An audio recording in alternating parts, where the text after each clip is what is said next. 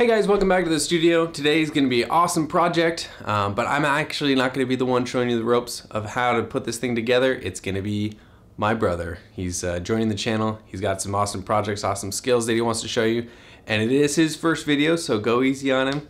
So let's head over to his garage and see what he's working on. What's up everyone, welcome back to the studio. Today I'm going to show you how I built this scarf cannon. So I got this idea when I went to a children's museum with my 4-year-old. They had this exact tubing set up and kids were just loving it. They were putting these balls in and scarves and watching it go all around. And at this museum they were teaching about natural gas running in our society and like how the infrastructure of natural gas works and all that. But they didn't care about that as much. They just wanted to put the balls and the scarves in. And they were having an absolute blast. My 4-year-old was playing with it for like 45 minutes. So I had to have this in my own home to kind of entertain him, to give myself a break.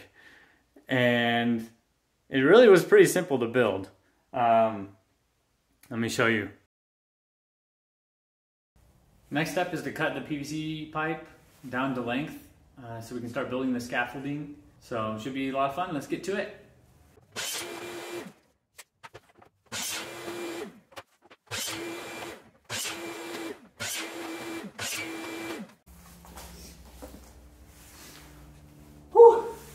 Man, it's cold.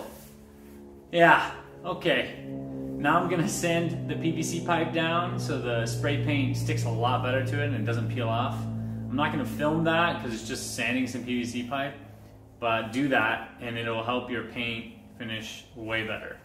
So I'll do that, on to the next thing.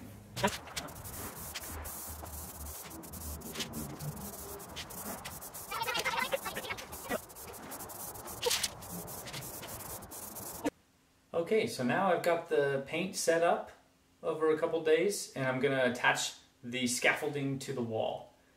I'm gonna use the end caps up on the PVC, take those off, drill a hole through them, and then drive them into the wall. And that will secure this nicely so that if kids try and climb on it, I hope they don't climb on it, then it should be good. So, all right, so I'm gonna drill a hole in these caps so that I can more easily screw them into the wall, into the studs. So I've marked a little, I estimated the center point and just stick a drill in there and drill it out. Super easy. Careful not to cut yourself on the bit. Beautiful. Look at that. Perfect. Do another one. And I'm not going to attach the ground. You could do, if you wanted to attach them to the ground, you could use some flanges that grab onto PVC, but it should be fine without it. You know, if you train your kids right, they won't mess it up. Perfect. Now we need to measure and mark out the studs of where these are going to go. I designed the scaffolding to be 32 inches apart on center, just like I framed this basement, which was 16 inches on center. So 2 stud bays away and you got your mark. Should be pretty easy. We'll find the studs, mark it out, figure out where these caps are supposed to go, and we're good to go.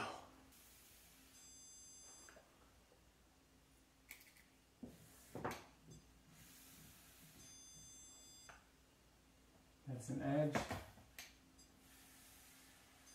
There's the other edge. So I only have to find one stud because I know that the measurements are good, but I'll double check just in case I frame this poorly. Should be out there. Let's check these. That's good. No, right in the middle. Perfect. Okay. Now the height. Boom. Now I'm going to screw these caps into the wall in the places I marked them, and just using 2-inch screws, that'll ensure they hold really nice and tight in the studs. If you don't have studs and you can't do it, use drywall anchors. It's okay to use drywall anchors. Don't just screw directly in the drywall. It's not going to hold, especially if a kid comes and grabs it and pulls it or something like that. So do it right the first time.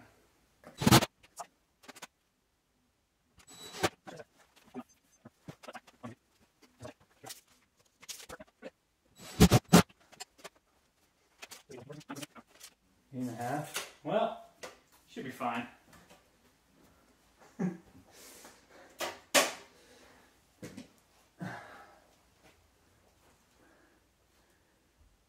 Attach it.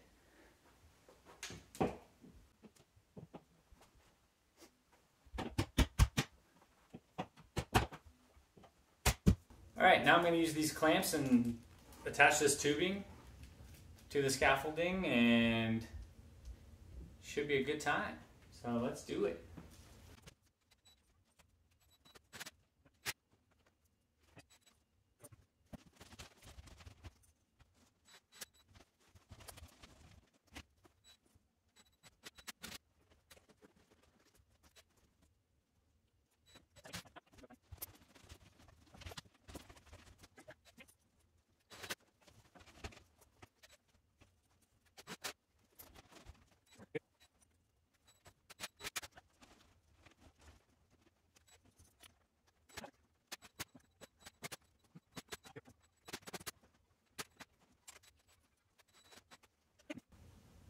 Okay, well here it is.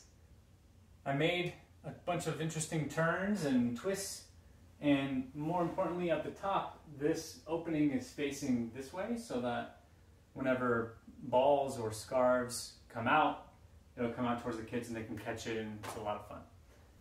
Okay, so right here, this is the bounce house fan. You can just buy the fan online too if you want, or buy a bounce house for your kid. It's a lot of fun. This end is going to go into a small box that will allow you to put something inside of the system while it's running. And then I'm going to put this fan in a box that's more soundproof. And I'm designing it so that you can attach the scarf cannon to the power source, and if you're done with that, then you can attach the bounce house to the air power source and switch between them really easily. So we'll show you that. Right now I just have the scaffolding up, or the skeleton, and the tubing on it, which is pretty exciting. So I'm gonna give it a test, see what happens. Okay, let's test it out. I've got 4 ball pit balls. They're 2 1/4 inch in diameter. But this is a 4-inch tube. I mean, it's gonna fit any size ball pit ball that's out there. Let's see what happens.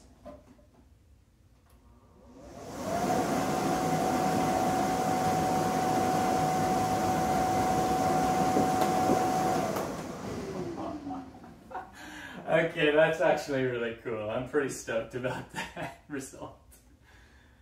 Okay, I'm excited. This is awesome. In part 2, I'm going to put a box where you can have the fan continuously running, and you can put in scarves and balls at will. That's going to be great, so stay tuned for that. This 50-foot tubing is available on Amazon, link in the description, as well as these clamps that I got that are just holding it onto the PVC. And over here, this is a fan from a bounce house. And I'm going to build a box that soundproofs this thing because it is so loud. It is just obnoxious for me as a parent. And that's coming in part 2 as well. So stay tuned for that. Stay tuned for the completion of this project. It's going to be awesome. And that soundproof box is going to make a world of difference. Okay, this thing is really cool. I'm very excited about it. That'll wrap it up though for today's video. Thank you so much for watching. Please like and subscribe, and stay tuned for the next part.